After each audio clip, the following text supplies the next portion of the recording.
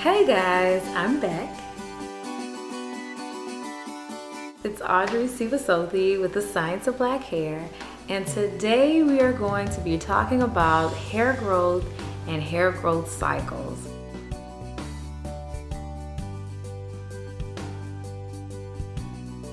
Basically, what does the lifespan of a typical hair look like? Now, I know you guys are probably like, that sounds boring. But I promise you that it will not be boring. We will try our best to explain it in a way that makes sense for you guys and is not gonna put you to sleep. And I'm so excited to talk about it. So let's get started. So let's talk hair growth and hair growth cycles. There are 4 things that you really need to know about hair growth and hair growth cycles. Number 1, there are 4 phases in the hair growth cycle. There's anagen, catagen, telogen, and exogen. Let's look at these phases a little bit more closely. Anagen, the first stage, is where our hair grows. This skin diagram shows the life cycle of a single hair. If you look at the skin diagram closely, you can see that anagen is the only phase where the root is receiving nutrition from the blood supply. Our hair spends most of its time in this phase. Anywhere from 80 to 90% of your hair is currently in an anagen growing phase. The next phase is called catagen. Catagen is just a transitionary phase where your hair bulbs slowly start to pull away from the blood supply. The scalp's blood supply gives our hair the nourishment it needs to grow from the follicle. After catagen, we have telogen, another resting phase. During this phase, the hair receives no nourishment from the blood vessels in the scalp, and the hair prepares to fall. After telogen, we have exogen. This is the phase where the hair is shed or falls from the follicle. Anagen is by far the longest part of the hair growing process. Anagen phases last for years at a time. By contrast, catagen, telogen, and exogen phases are really short and usually only last weeks or months at a time. Out of all the phases, anagen and exogen are the most important. They're the phases that we spend most of our energy focusing on because they're, of course, the growing phase and the phase where our hair is starting to shed. An easy way to remember exogen is to think exit. This is literally the stage where your hair makes an exit.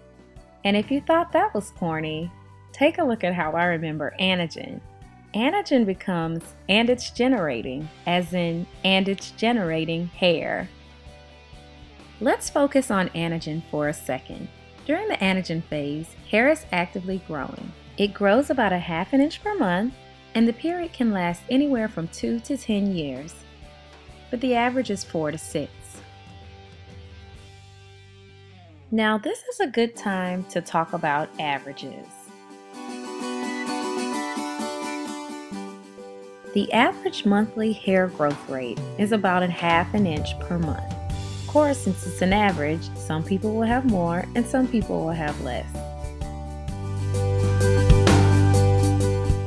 Hair growth rates vary from person to person, strand to strand, and place to place on the human body. Places like the eyebrows and eyelashes have slower monthly growth rates and shorter growth phases than the scalp, for obvious reasons. The average anagen phase for a scalp hair lasts anywhere from 2 to 10 years, and you can fall anywhere along that spectrum. The average anagen phase for eyebrows or eyelashes is only 3 to 6 months, a big difference. Number 2, each hair goes through its own growth cycle, independent of the hairs that surround it. Each hair is programmed to do its own thing. Strands grow, rest, and fall on their own schedule, and repeat the process again over and over throughout your lifetime. For example, one strand may be in its second year of anagen, while its neighboring strand is preparing to fall in exogen.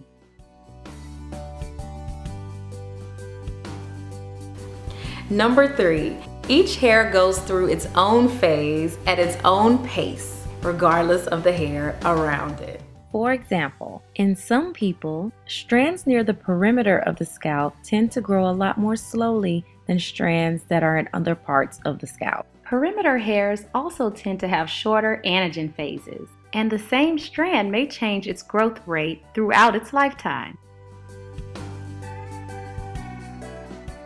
Number 4, our hair growth cycles and the speed at which our hair grows is controlled by our genes and our hormones.